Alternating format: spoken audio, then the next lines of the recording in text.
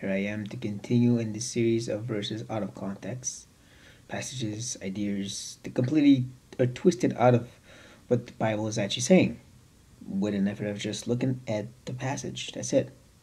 Nothing too fancy. And like I said, I want to move through the Old Testament all the way into the New. So now we're actually Exodus. And we hit what is sometimes called generational curses. Is that actually a biblical idea? Is that really what the passage is saying? And what they base themselves on is when God says, within the Ten Commandments, in Exodus chapter 20, and in verse 5, you shall not bow down to them or serve them, for I, the Lord your God, am a jealous God, visiting the iniquity of the fathers on the children to the third and fourth generation of those who hate me. So is this a generational curse? Now please take note of at least a few things. First of all, God says he's the one who's going to visit the iniquities of the fathers on the children. So this isn't the devil. This isn't some kind of evil entity. It's God himself. Which means for those who believe in this, rebuking it in the name of Jesus is pitting the Son against the Father. You're using the name of Jesus to go against the Father's will. Doesn't make sense. That's the first thing. The second thing is God is using clearly some kind of hyperbolic language, or going to some imagery, using language that's exaggerated. Because after in verse 6 he says, but showing steadfast love to thousands of generations of those who love me and keep my commandments. Does that mean that after exactly 1,000 generations, God says, no more, we start again? No, he's using hyperbolic language. He's using exaggerations, imagery. So when he's talking about 3 and 4, he's same thing. He's just showing a shorter period of time compared to how much he will bless to wake the people up to either you get the blessing or you get my hand of judgment. And as you can see, my hand of blessing is way better. That's the idea here.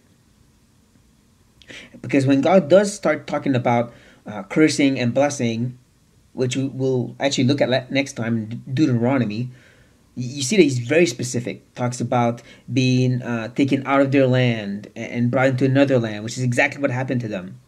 So when God wants to be specific, he is.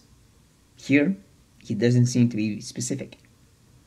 But you can still disagree with this. Here's the last point. God says he's going to visit the iniquity of the fathers. He doesn't go into any details. He doesn't use the word curses them. He doesn't say how the father will curse the son and so forth and so on for 3 to 4 generations. He's talking about how this iniquity, this sin, will go from the father to the son. And when you just stop and think about it, like biblically and logically, that is what happens. When you have a family of parents who live a certain way, their kids inherit that. They will look at them as an example and follow them. Not necessarily as a curse. It's just if you have a dad who's an alcoholic, the son will learn that. One who's violent, the son will learn this. One who's a criminal, the son will usually follow in their footsteps. It's not a curse. It's just basic logic of sin. Sin does that. But here's the problem. If God is really calling here, talking about a generational curse, well, guess what? He broke it himself when you get to Ezekiel. Yeah, because in Ezekiel, God says very clearly that if there's a man that's living in sin, and then he names a bunch of different horrible things. But he has a son who actually doesn't do that. Now you're just stuck on one generation. He obeys, he won't be punished.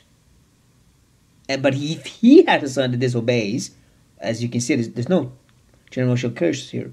If he has a son that disobeys, well, that son is going to pay, not the father. Through Ezekiel, God's clearly saying that everybody pays for their crime. And Ezekiel is the one who, in a sense, presents this new covenant in shadow form that we get in the New Testament, in the New Covenant. So even if there is in this presentation of the Ten Commandments a little bit of something of a generational curse, even though, like I said, the language doesn't work, the imagery doesn't work, but even if you say no, it is, then you get to the point where Ezekiel broke it. So in Christ, it is definitely non-existent because everybody's responsible for themselves. You must repent and believe.